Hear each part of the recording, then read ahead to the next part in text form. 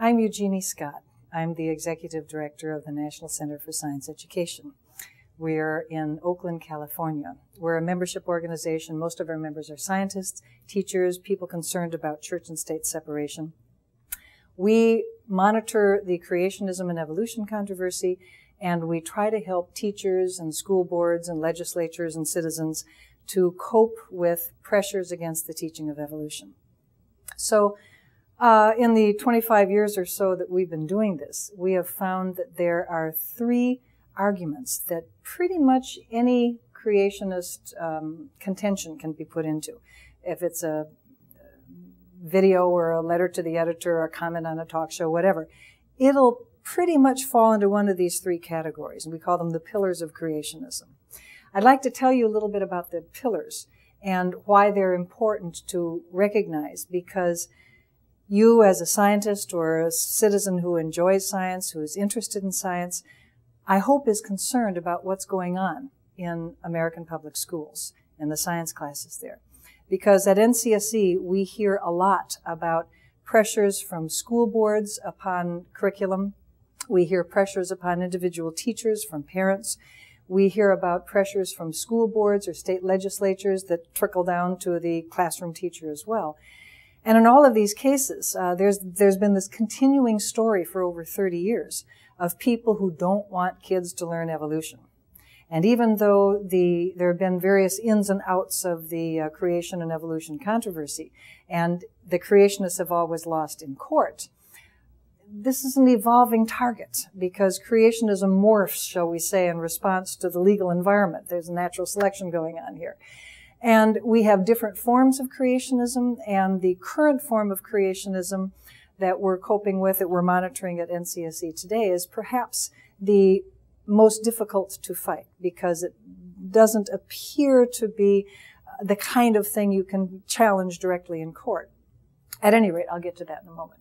So let me tell you about the pillars of creationism, because as a concerned citizen, as a scientist, I hope you'd be able to recognize them and understand the refutations of the pillars so that you can hopefully contribute to your own community or state and help to improve science education.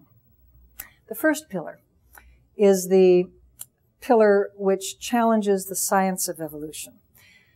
The claim is often made that evolution is a theory in crisis, that scientists are giving up on evolution, that more and more scientists are rejecting evolution as a failed theory. That will come as a surprise to scientists, but this is the claim that is made, and it's made very, very loudly on talk radios, on blogs, on letters to the editor, and so forth.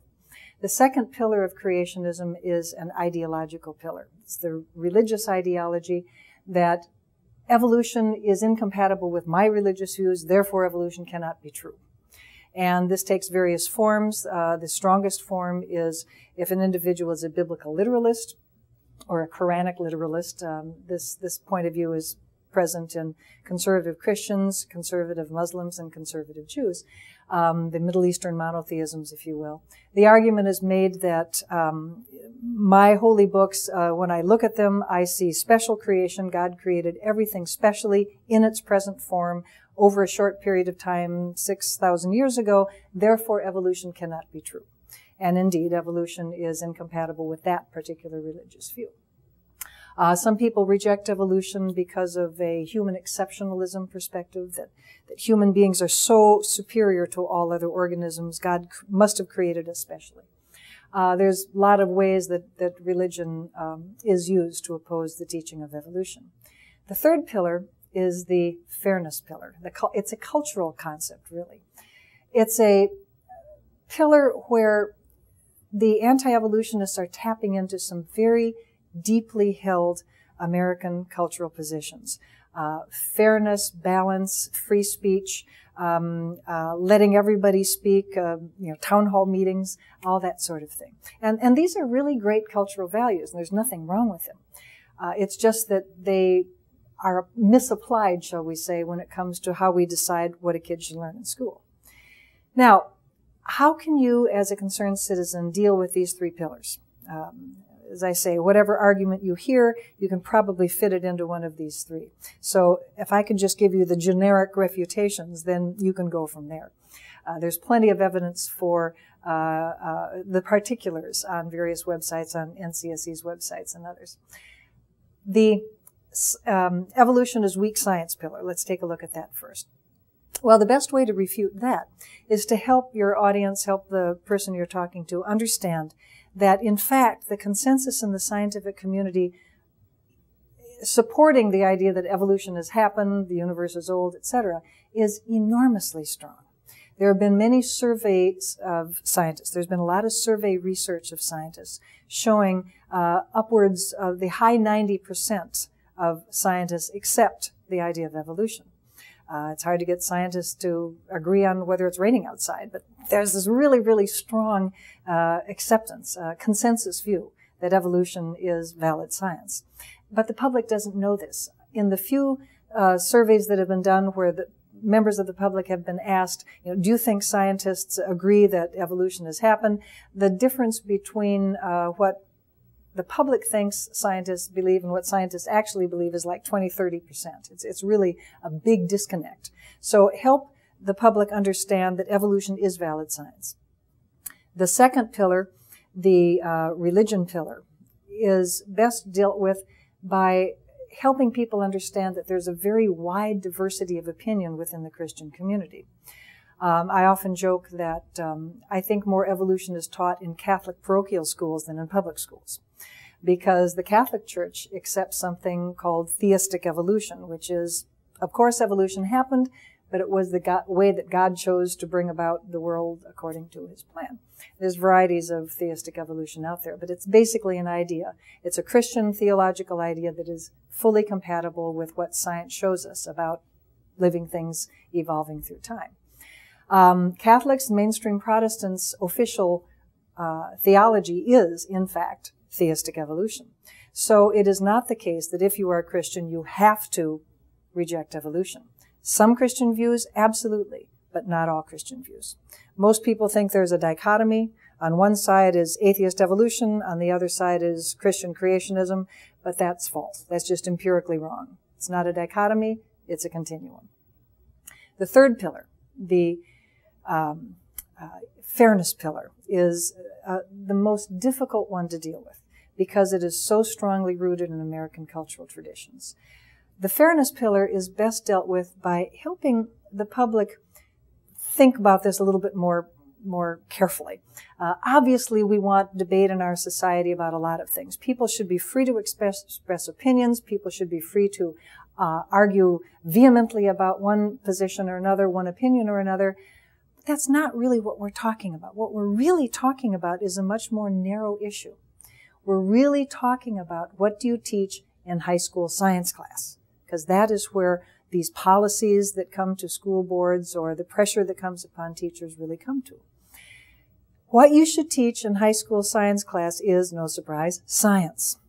And a high school science teacher has the very important job of picking from the huge array of subject matter in, say, biology or physics or chemistry or whatever, that smaller range of topics that is essential for young learners who are just building an understanding of that particular scientific field. In biology, that one of those core principles is evolution, that living things are related genetically in this huge genealogical tree of living creatures through time. So help the public understand that we're not talking about inhibiting anybody's free speech. We're not talking about science being dogmatic and forcing views upon students. We're talking about doing the same thing in high school biology class as we do in physics or chemistry, or for that matter, mathematics and English literature and geography. We teach the consensus view of the field. Now, if the creationists or the intelligent design people or anybody else who challenges evolution wants to make the argument that they have a valid science that deserves to be taught in the public school classroom, knock yourself out. But your job is to convince the scientific community first. What is happening is that because of the politicized nature of American education, curriculum decisions are made by elected officials, and elected officials are looking over their shoulder at who votes, as opposed to necessarily paying attention to what's, the best curriculum. because American education is politicized, there are pressures upon teachers outside of science to change the curriculum one way or the other. They should be protected from that. Students should not be the platform upon which we fight the culture wars. Let the creationists or the intelligent design people or the anti-evolutionists demonstrate to the scientific community that they have valid views, that evolution is either weak science or that they've got a better alternative, and it'll trickle down to the high school if it makes it into the consensus. They argue fairness, frankly. To teach students that something is not valid when there's such a strong scientific consensus about it is the most unfair thing you can do. I would hope that being familiar with the refutations of the three pillars would give you more confidence in standing up for good science in your community. If you hear of a school board issue or some state legislation or school board legislation, or if you even hear word that one of your local teachers is reluctant to teach evolution because she or he feels that there is pressure from the community, I hope that you will stand up for good science. And the first thing you can do is contact us at ncse.com. We can put you in touch with people in your community who feel likewise. We can give you the ammunition, shall we say, the arguments that you can use and the methods that you can use to make a good argument to your local decision makers. Because teachers need help. We get calls every week from teachers who want some advice, who want some support to teach good science. And they deserve all the support that we as scientists and concerned citizens can give them. Thank you.